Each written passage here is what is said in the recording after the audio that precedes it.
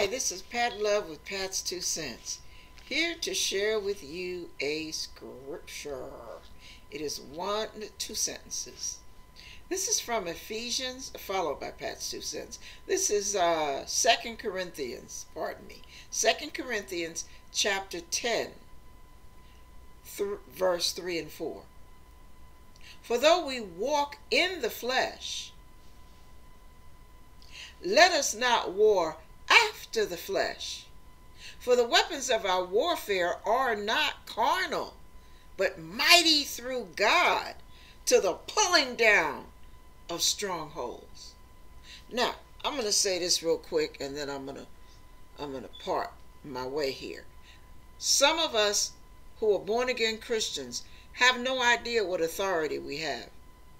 And arguments, debates, and rebuttals are not going to get the job done to bring order.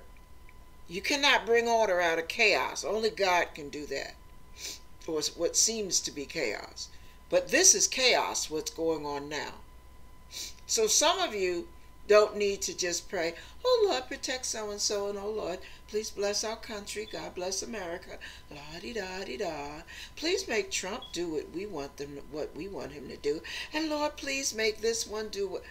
No.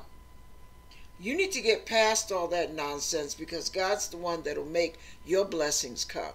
What you need to do is take authority over the crap that's going on right now before people get hurt inadvertently.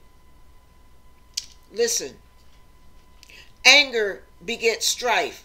Strife begets chaos. Chaos begets lives into dying. I mean, it just gets worse and worse. It's like a snowball effect. First you have a little argument, a little disagreement, then you end up with an argument, then you end up with a confrontation, and it just gets worse.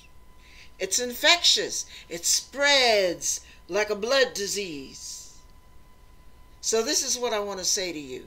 For those of you who know the authority you have in the name of Jesus, and you know the power of the name of Jesus, say prayers like this. Father, in the name of Jesus, I pull down the strongholds of bigotry and racial hatred in the name of Jesus. Father, in the name of Jesus, I rebuke, I bind the spirits of violence.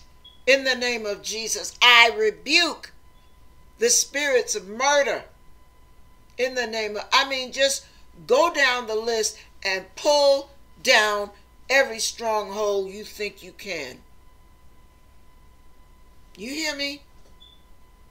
Even when it comes to the leaders of our country, when you see arrogance, pride, intolerance, impulsiveness, whatever it is you see, pull that sucker down. In the name of Jesus, take authority. You hear me? Okay, I'm done with that. You have a nice day as you plan your counter attack on the enemy.